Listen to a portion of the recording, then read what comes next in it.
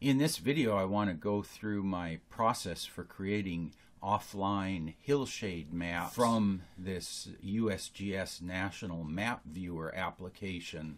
So it's a four-step process. The basic process is you use this web viewer here to set up your map. What do you want your map to look like? And then you do a screen capture of this visible part of the map. The third step is you calibrate or geo-reference that image, screen capture, with the latitude and longitude of the map. And then the fourth step is you import that into your mobile device for offline use. So the first step is you need to set up your map. This is the base map, so you want to zoom in and use the base map to do your navigating, because once you go to one of the specialized layers, you will quickly become lost. So one thing to watch out for is the base map, you can only go into 16. So if you try to zoom past zoom level 16, you don't see anything because the base map doesn't support zoom levels past that point. So you want to get here to zoom level 16, or anything zoomed out from there is fine, but you're going to come over here to the layer list, which is this stack of layers, and these layers are ordered top to bottom. That's the bottom layer, that's the top layer. These are layers just like if you've used Photoshop or GIMP or any of these photo editing programs where you can put things on different layers. So the layers that I'm mainly interested in are the hillshade and the multi-direction hillshade. And these are part of what's called the 3D elevation program. All of these 3D EP items are based on LiDAR data to create a 3D elevation model, and these things like hillshade are then generated off of that 3D model. But this is the basic hillshade, and then you've got this multi-directional hillshade, which is multiple light sources, where this regular hillshade is just a single light source. And if you look at the multi-direction hillshade, you don't see anything because the regular hillshade is over the top of that layer. Anyway, what you want to do is zoom into your area of interest here. So for instance, I might want to zoom in here to this area. This is the hill with the geocache on top. Here's this old road that I found. This is the little trail down the side, and then this is the other trail I've been exploring over here. And this particular view shows that very clearly. So to set up your map, you could just use this. But there are some other things you might want to do. For instance, if you wanted to see streams, rivers, ponds, things like that, you can turn on this hydrography layer, and you see you get the name and the rough location of Stevens Creek. You have to play around with these layers. They're all slightly different. This one, I think, has the advantage. Let's see if we zoom out a little bit. Yeah, the one difference that this has is you can see these purple lines. Those are watershed boundaries. So that might be interesting if that's something you're looking for. So another thing you might want to add to help interpret this hillshade data is you can add elevation contours. So these are the contours that are on the normal topo map. And there you see they pop up, and you get the elevation and then the contours showing you, the lay of the land, basically. Now another thing you can do is there's this auto contours, and let me show you that. Number one, you don't see anything because this layer is below that layer. So one of the things you can do here is move up. You can move that layer up. Now you can only move it up one layer at a time. Okay, now I've moved that layer above the hillshade layers, and you can see here the black lines are the auto contours generated from the LiDAR data versus the elevation contours here in the orangey color are from the topo map. And you can see there's a difference in them. Like the auto contours actually show this road.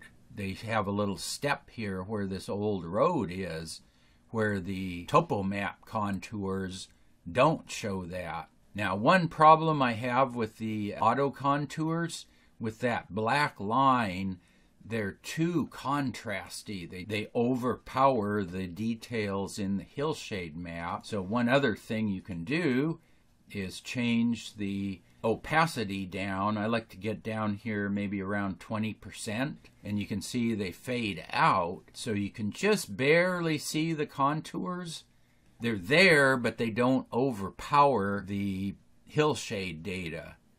So anyway, that's basically setting up your map. Get your map set up the way you want to get it set up. The one other thing to do here is you need to decide what zoom level to get the details you're looking for versus how much area you want your map to cover. So it's a trade-off. Here at zoom level 18, you get a lot of detail, but you don't cover as much ground. For my use, I find zoom level 18 gives me the best combination of detail versus area. If you go over 18 here, you get a little more detail, but you can see it's pixelated. So I find zoom level 18 gives you the most detail before it starts to pixelate. You get about a half mile or 0.8 of a kilometer side to side or east to west, and you get about 0.2 of a mile or 0.3 of a kilometer north to south. If you zoom out, now you have about a mile east to west and 0.4 north to south. So the next step is we're going to create a screenshot of this screen. So you want to do this on your highest resolution display on your system. You need to get the coordinates of this map view that you've set up. And I found the best way to do that is if you use this tool here. It says spot elevation, but this is the best way to get the latitude and longitude, it turns out. So you have to click on that, you have to activate it, and then you come down to this corner here. You want to get right in the corner as close as you can. It's kind of hard, but click there and it'll pop up spot elevation, gives you the elevation, but it also gives you decimal degrees and degrees, minutes, seconds. Actually, I think the decimal degrees is a little easier to work with, but you can grab both of them here. The nice thing is you can copy and paste. Yeah, you can't move that out of the way, but you can come up here and you've got to do the same thing in the other corner. So click up there. Yeah, there we go. So you get the same spot elevation for this corner. And again, you want to go in there and copy. You can copy one or the other. I'm just copying both here so we can see it. But then you want to clear that. And again, you've got everything right here too. If you wanted to copy this data, that would work as well. But then deactivate that. Close that. One of the reasons you need to do these two corners is because they're open. This corner down here has this little map overview hotspot, and you probably don't want that. It blocks your view. Okay, so what I like to do is I keep a text file for all the maps that I make, and this is one that I just made of this area. I like to record the zoom level that I created the map at, and then also the file name that I'm going to give to the map, and I'll talk about that a little later.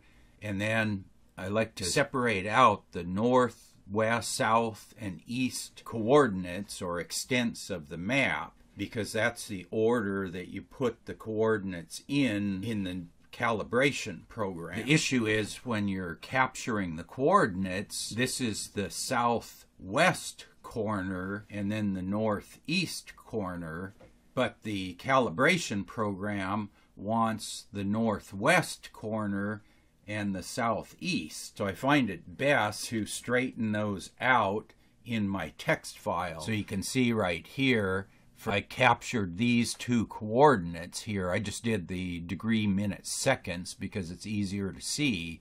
Your biggest number for latitude is going to be the north. So 37, 17, 11. So that's my north extent. And then the other one is 37, 16. That's my south extent. It's a lot easier to do it here, and then you can just enter these numbers directly. Now in this map that I made a little bit later, I actually used the decimal degrees, which is easier to work with in the calibration program because you've only got one number. You just grab this, copy it, paste it into the calibration program. But it's a little bit trickier to work with the decimal degrees, so you have to look here, 37289, but you have to compare 28975 to 28612. You've got to look several decimal places down to figure out which number is bigger. So on Windows 10 and above, if you hit the Windows key and V, you bring up the clipboard, you can activate clipboard history, and it will retain all the copies that you've put in the clipboard, and then you can just come down here and click on this copy or that copy, and it'll paste all of this text in.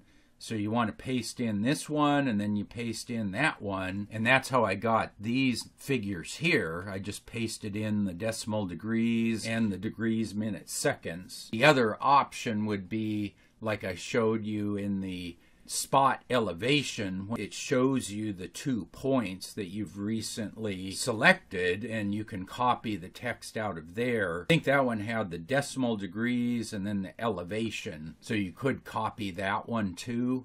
Just do one copy if you don't want to do the multi-clipboard history. But yeah, you've got a few options to get these coordinates. You just need to get the coordinate of that corner and the coordinate of this corner, and that'll be used 2 steps down the road. But now, anyway, you're ready to do your screen capture.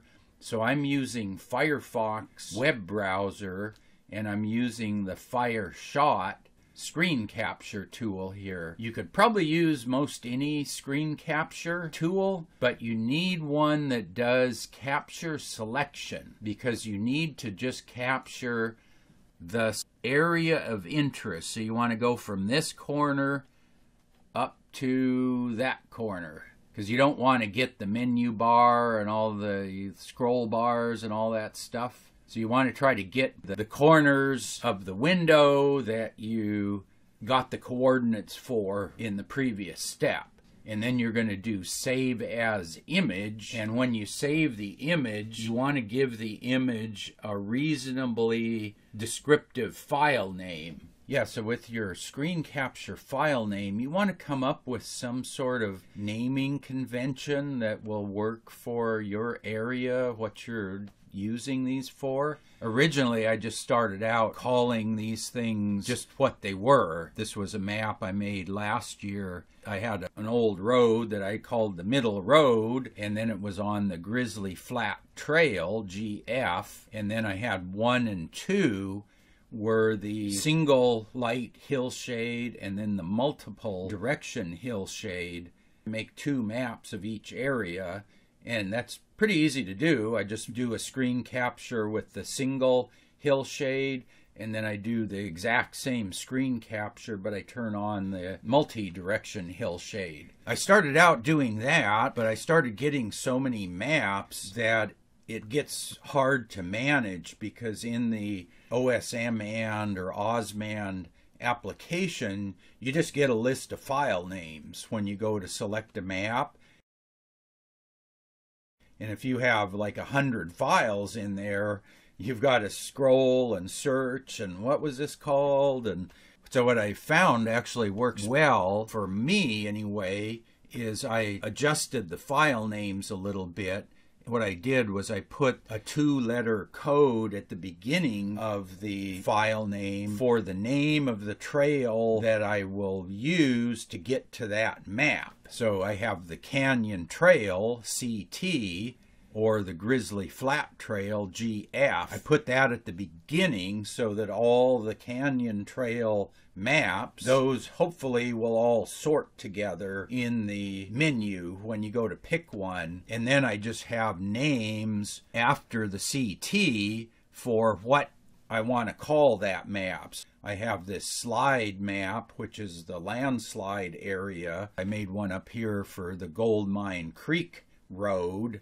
So anyway, yeah, you got to come up with the name of a map, and that's what I put here in my text file. So I record the zoom level, the base name of the file. This one, there's CT-slide, and then I'll have a 1 or a 2, depending on which hillshade layer I have enabled. And then I'll have the extents of that map. Yeah, so the idea here is if I need to go back and fix a map, I can get my view back to these coordinates and then recreate this map without having to do everything again. So I know what zoom level, I know what the northwest and the southeast corners were. If I need to go in, oh, I want to add the water, the hydrography layer, or I want to add the contours. So anyway, there's that step, and then let me show you the next step